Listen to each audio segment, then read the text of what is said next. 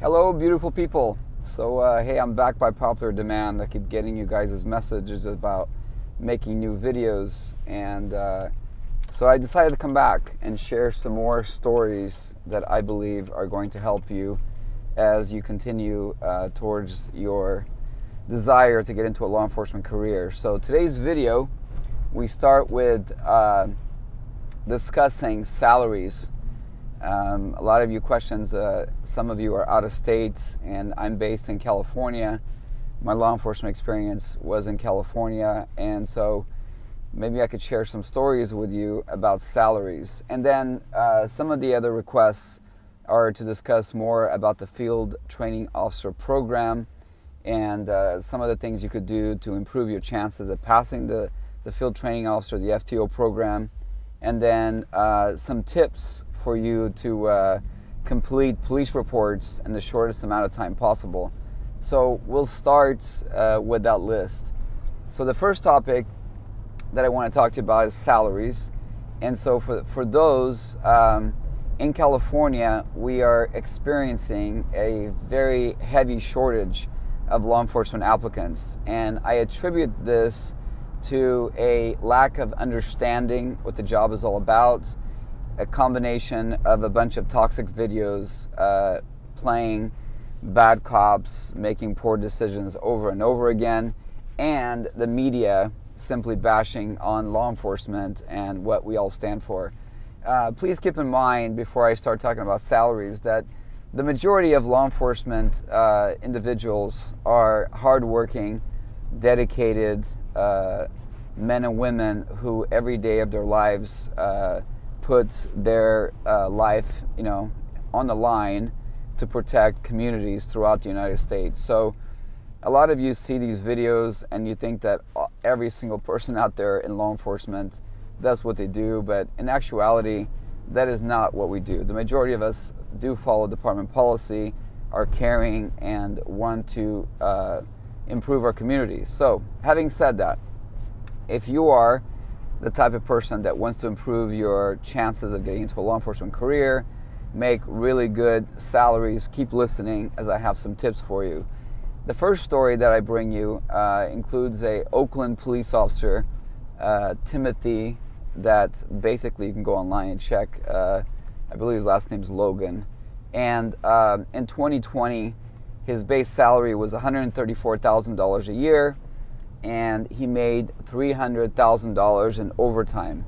So if you add that up, $435,000 salary a year is not bad. Now, a lot of that has to do with working overtime. So his base salary was $134,000, minus taxes, of course. But if you could do the math, that's a little bit over $11,300 every month without overtime.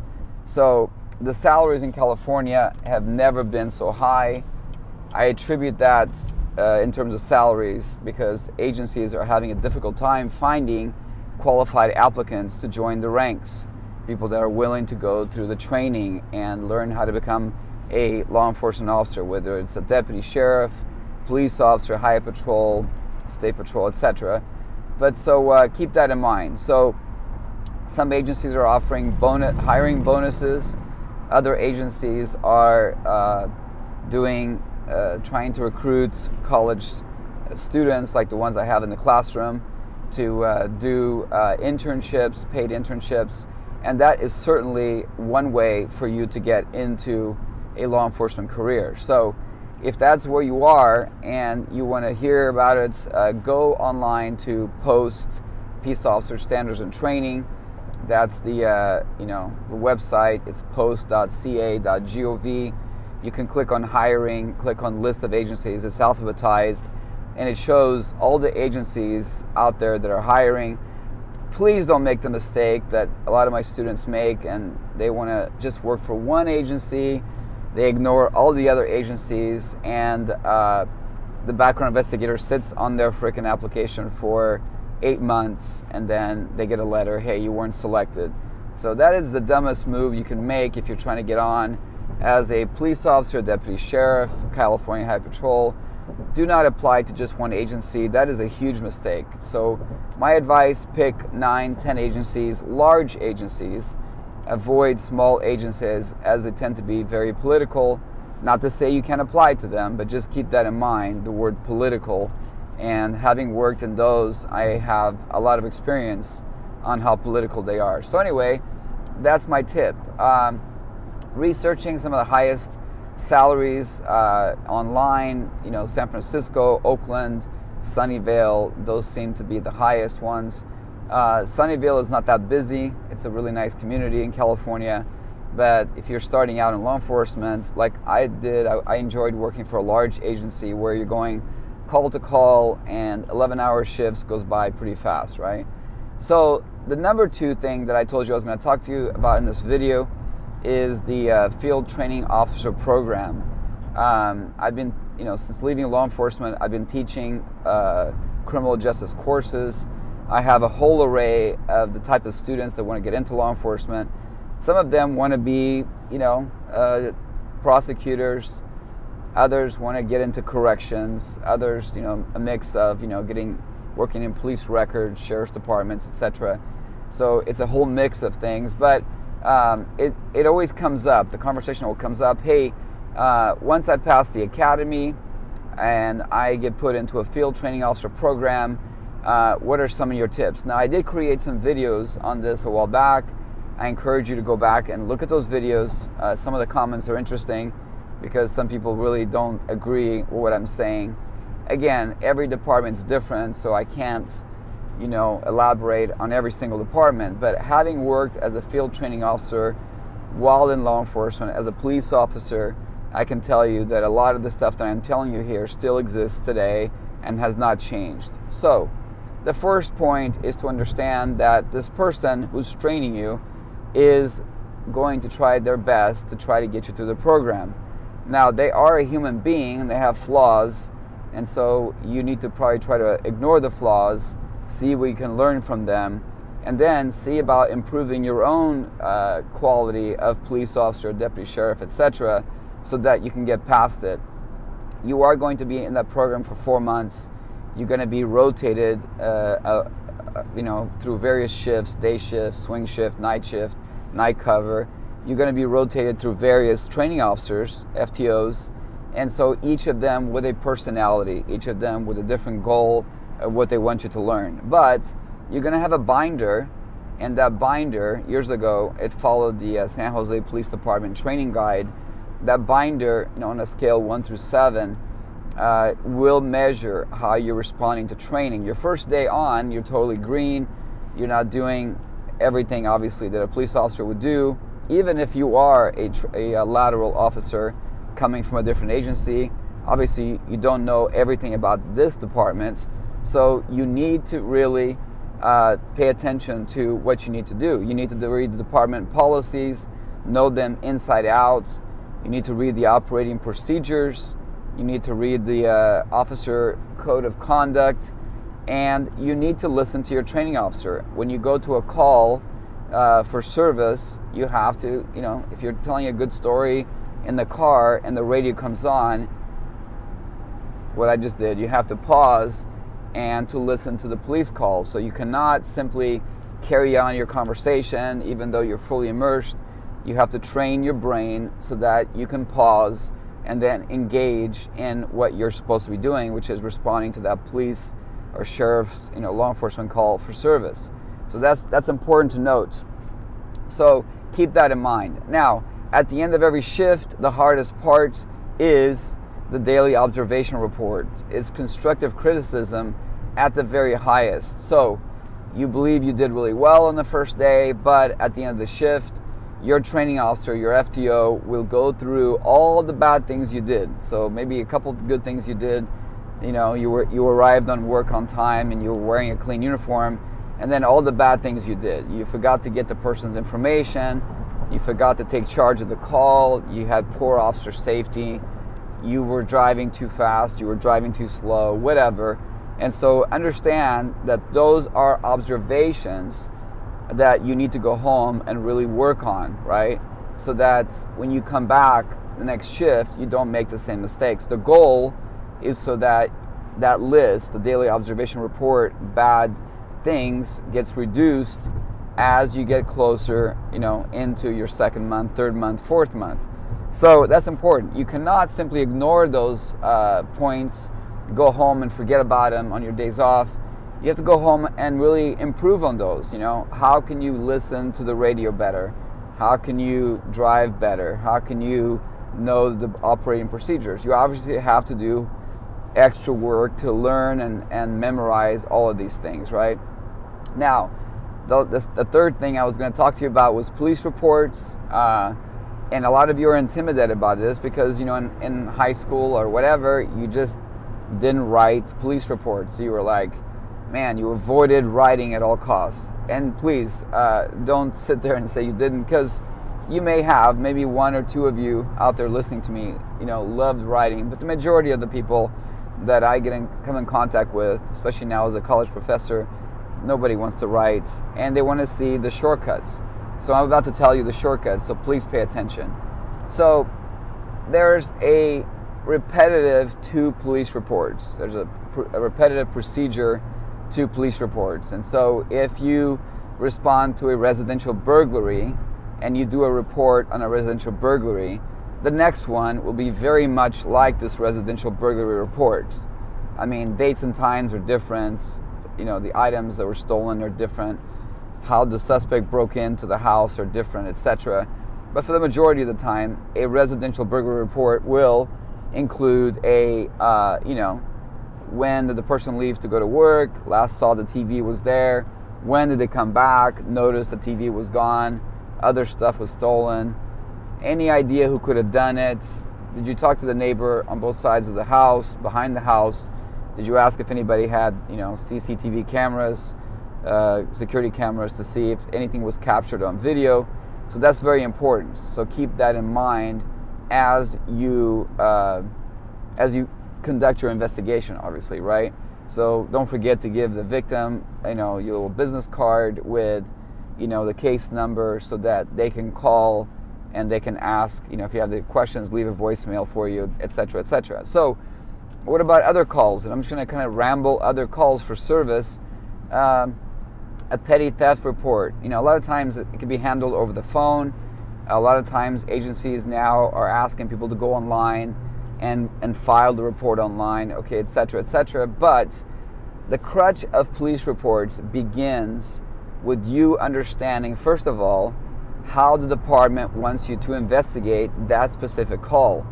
So, for example, a alarm call, if you're the first officer and there's two officers, who takes the very first corner of the building, who takes the second corner, how do you communicate with the other officer to, guide him or her into the, possible crime scene so that you guys are safe. It's all about officer safety.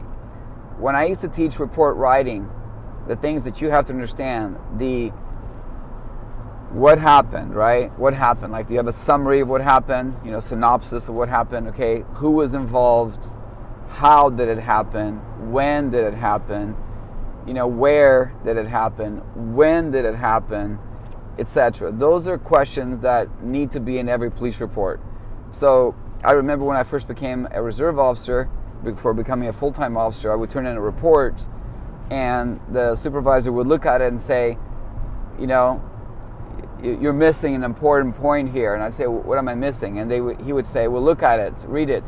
So I'd read it, and then, okay, I forgot to put when the victim left for work and the last time she saw the item. He goes, exactly, so go ahead and rewrite it. So if you read a police report and it's missing some information, obviously you're not following the who, what, where, how, when, and why, if you can answer the why. And so keep that in mind when you write police reports. It's a short story, right? And we have to do it in chronological order. What happened first, what happened next, and then what happened, and then what happened, and then what did you do, and who did you interview, and what they say, and what evidence did you collect, and are you going to forward the report to detectives? I mean, what's going to happen with this report? What's the disposition of this report? Is it going to be sent to detectives for more follow-up? Is it going to be suspended because there's no suspect information, there's no evidence, etc.? What's going to happen, right? on major reports, major incidents, right, like rape, like traffic accident with major injuries, there's a lot more responsibility level that you have to keep in mind. If you arrive at an accident with injuries, you obviously have a responsibility to call for medical assistance as soon as possible, and you have to control the crime scene. You have to, reroute traffic. You have to get on the radio. You're this incident commander. You have to just jump up. You can't just sit there and freeze and like, oh, what do I do first? Officer safety is always first, but when you get to a call like that, a major call of an accident with injuries, obviously you have to call for medical assistance, right? And describe what you have. You have, 7 people injured. You need 3 ambulances, that kind of stuff, right? On the rape call I mentioned earlier, you obviously have to collect evidence. You have to take the victim to the hospital to get a rape kit conducted by medical staff, collect all the sheets, make sure the victim doesn't, shower, etc., etc. And so depending on the call, you have different guidelines that you will follow. But I assure you that after you write a police report and it is repeated several times, it's going to be the same type of protocol. The location will be different, the times and dates, the victim's name, obviously, the suspect's name, everything. But so how do you prepare for this, by the way, right? Some of you are like, okay, you're telling me all this stuff, but I'm struggling. What do I do?